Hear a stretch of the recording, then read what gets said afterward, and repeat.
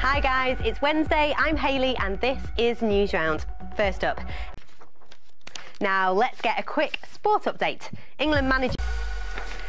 Now, can you imagine doing karaoke for a whole day? Well, that's guys. Last up, if you love robots and football, take a look at this. These mini cheats, they're so weird.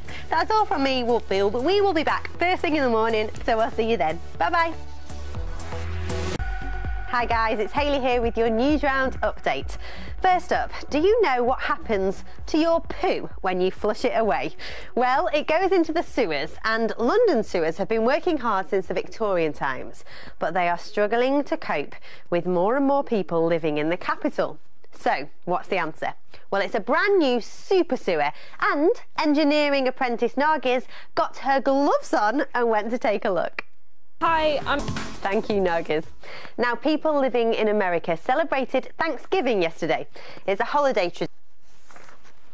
Now, lots of you might have read the books by David Walliams, but The Boy in the Dress is now being turned into a musical, and David has had some help from another familiar face. Here's Ricky with more. Well, it's also Musicals Week at Strictly tomorrow night, but it'll be without YouTuber Saffron Barker because she got knocked out last Sunday.